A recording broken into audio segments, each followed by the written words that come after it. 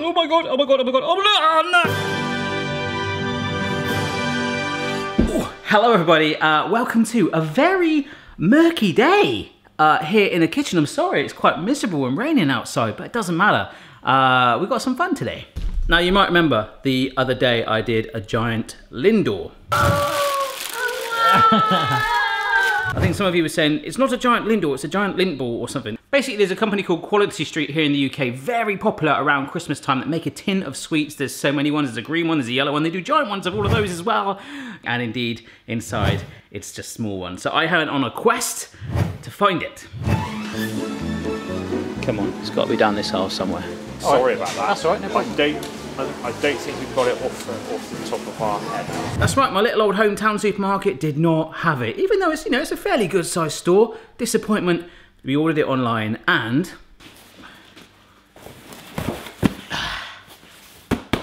I actually ordered 2 purple ones just in case we make any fails like last time. So Quality Street, it's not just them, remember they're not sponsoring this video, it's like celebrations, roses, like just a really legendary thing that most people have at Christmas time just sort of to munch on and just put on a lot of weight.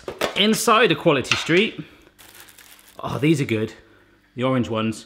There's a green triangle, they do a giant green triangle I think, so maybe I can do that one as well. I don't want to really do all of them, but oh, I've noticed this recently as well. The purple ones, my favourite ones, seems to be less of them. Ah, there we go. This is what we're scaling up. Let me show you the anatomy. All right, so you've got your purple one like this. Apologies for the lighting in here today. It's a little bit dim. Oh, why has it got pit? I've never seen that before. What? It doesn't normally have that wrapper around it. But there we go. It's kind of like, why do I want to call it like the Sydney Opera House shape? That's nothing like the Sydney Opera House at all, just loads of little bits of it. Like an armadillo, isn't it? Chocolate coating, and inside is a nut, and it's surrounded by caramel. That is it, we've got 3 different parts. Why have one that size when you can have one this size? But it just contains lots of little ones. And I do just totally want to check, is that, oh my gosh, no, this is new. They've got, I swear that was never there. Are there any Quality Street experts watching this? Maybe it's like an additional, doesn't matter. So the purple one has got 3 key elements. The tempered chocolate outer shell, a gooey caramel center, and a massive nut. But before we crack on, we actually need to check that the shape is going to be okay, otherwise I'll need to go to a hardware store. Yep, there it is. Like a little hedgehog. Woo. Okay, cool. Wow, I am suddenly very, very hungry. This is perfect. This is the right size. Although there is a little bit of a divot here, we might have to level the chocolate off in there. I think we're gonna be all right, guys. If we can get this all to flow as I'm hoping for right now, it might all seal and cool down together as one and effectively potentially not take a massive amount of time. Let's do it. When I made the Giant Lindt, I got this chocolate, which was really good, the couverture stuff that tempers really well and gives it that amazing shine. So luckily, I have some of that left over. If you temper normal chocolate, it will still do good, but this stuff is donking. Right, boy? No? Get ourselves a pan. A bit of water in the pan. We get that warming up. Grab our bowl. Make sure the bottom of the bowl never touches the water, right? Just as an aside, it was fire at night here the other night, and Phoebe saw something on telly about how your dogs, you can make them feel better and more safe with fireworks because it scares them by building them their own den, effectively a box with a blanket in. And Boston absolutely loves it in there. In fact, he sleeps in there now. I think Amy and Boston had a bit of a falling out. So that water is going to come to a simmer. Oh, in they go. Oh, look at this already. Beautiful.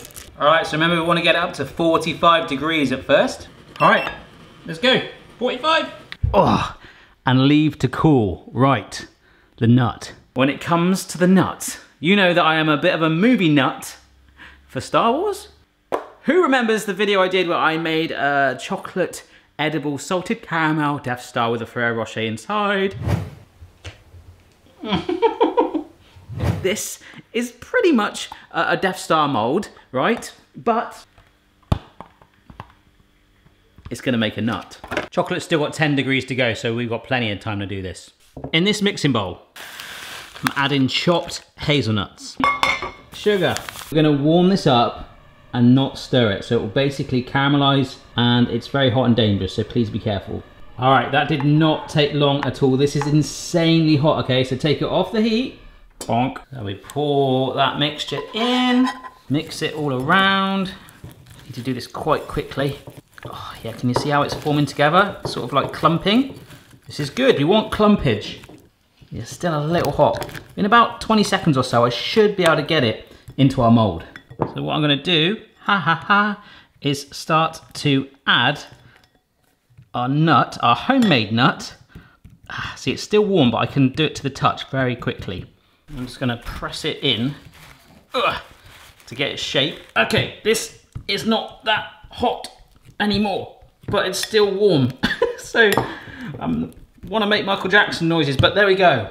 Oh, half of our nut is done.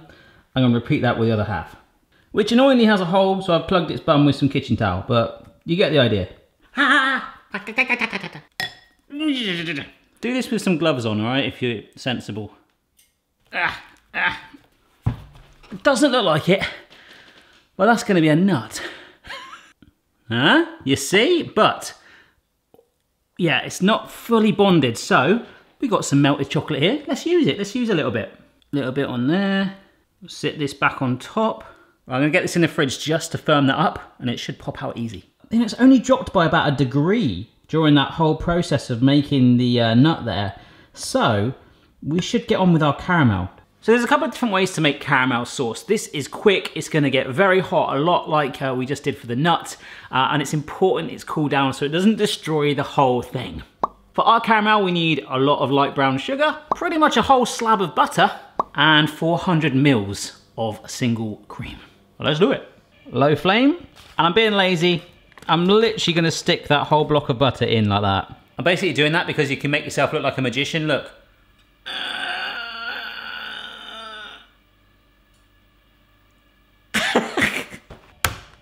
Oh no, got butter on my phone, didn't I? All right, so it's nearly there now. We are now adding in our light brown sugar. Light brown sugar is really good for fudge and stuff like that, so we need to let these guys mingle together. Obviously, if you wanted to make this salted caramel, yeah, just add a little touch of salt right now would really take it up another notch. All right, so now we add in the cream. I've taken it off the heat, so it's gone a little quieter. Oh, look at that. I'm making a cake. So back on a low heat, and we stir this through. Oh my gosh. I love that marbly effect. You want to bubble it gently. I took my off it for like 1 minute and it bubbled. That was what I was looking for, folks. Everything is going to plan. But I think we can say our caramel's done, okay? It's a nice color. In chocolate news, slightly better. We are nearly there, about 2 more degrees to go. Yeah. Just before I tidy that up a bit, look.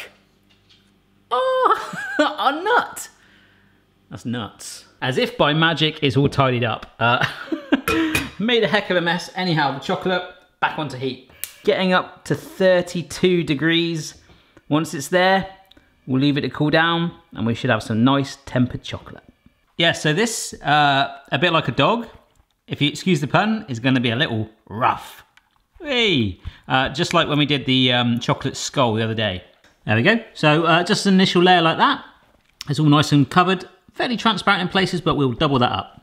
Fridge time. And it can go in there, next to the nut. If you're wondering where the caramel is, that's actually out in the garage on top of the pizza van because it's super cold out there. As it cools down, it'll thicken up. I don't know if it'll thicken up enough. That might be cool because it'll be gooey, but if it's too runny, I'll just make another one. All right, there we go. So that's been in the fridge for like 5 minutes, and because it's tempered, it's firmed up pretty quickly already, so I can keep adding these layers. All right, so this is now the 4th, and I'm gonna go for final layer. We're gonna need some to do the bottom anyway. And it's fairly holding anyway because it's so cold now, the mold. So let's get this in, a real good set on it, and the nut and the caramel will go in. The caramel's cooled down a bit. I'm gonna do it in little batches and it will cool with the chocolate, all right? And Mrs. Barry's home. Hello. She's just having some lunch. So here's what we'll do. We'll take the mold, which is nice and firmed up now, but we want one big final set with our leftover chocolate for the base. This is where I do need it to be quite level now. Okay. Just want to stop it tipping over like it just did. Hold it. No, I don't want you to stand there and hold it because you're on your lunch break from work. Oh, why didn't you come back to work, Becky? Oh, because I was holding a chocolate mould? Nice. So we're going to get a nice oozy caramel on ours. Once it chills, it will firm up a little bit more. But I quite like the idea of it spilling out. We'll see. All right. So I'm going to spoon some of that caramel into it. Oh my gosh. Bear in mind that chocolate is ice cold. It should hopefully cool the caramel down straight away. The nut goes in. Oh, it's sunk in there. Brilliant. I'm like glossing this like giant nut in the caramel. It's like a little nut submarine. All right, one last chocolate layer to seal this in. Build it up from the sides.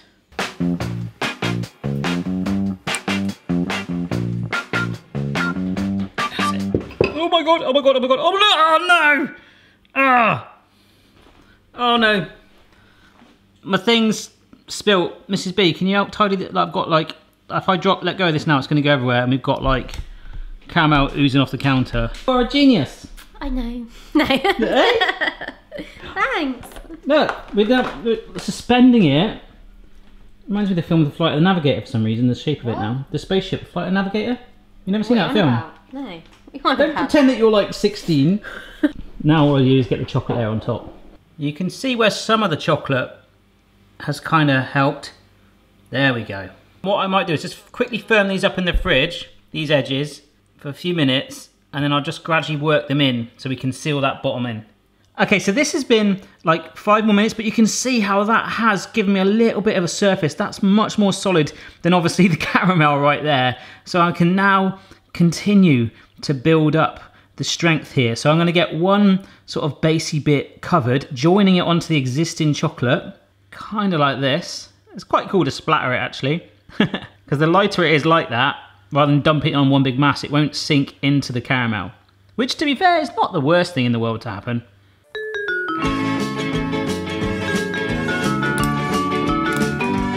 We'll let that bond now in the fridge and then do one final layer and set it. All right, so I've just finished off one final layer. I'm gonna give it a little gentle tap just to level it off a little bit. And we're gonna give it one big old set and we'll find out if all of this has worked. It's time to get out the mold. Hopefully it pops out with an ease. The caramel inside will not be rock solid. I just didn't like the idea of that. It might flow out. If that happens, good. Here we go. Oh! Yes! You know, I swear chocolates are getting smaller these days. Do you remember back in the good old days? No! Yes! And if anyone from Nestle is watching and you'd like to team up and do a bigger version like this, maybe a whole giant quality street, get in touch, do a sponsored video, maybe do it for charity, something like that, something fun. If you guys just want to reach out to Nestle for me, that would be cool. Or anyone else. Anyone else. Boom! The caramel will be running. I did say that because it's, you know, it needs a longer set for it to be really firm. And plus these have been in the garage, they're cold anyway. I like it gooey. But how gooey? Let's try and get the nut, shall we? Oh! Oh! I missed the nut! Oh. Yes. Hello? Yes, sure. Oh, some of the nut has come off. Oh, it's amazing. The caramel is so good. Well, another success in the bag. Before this spills off the counter, don't forget to have a marathon now and check out the rest of over 1,300 videos on the channel. Thank you so much for the support wherever you are in the world, and see you next time. Check your level, player. No matter what your style, the kitchen's for me. Simon's moustache, goatee, maybe all three.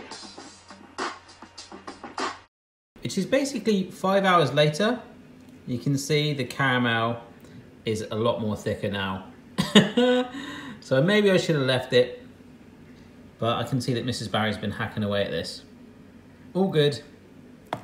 See you next time.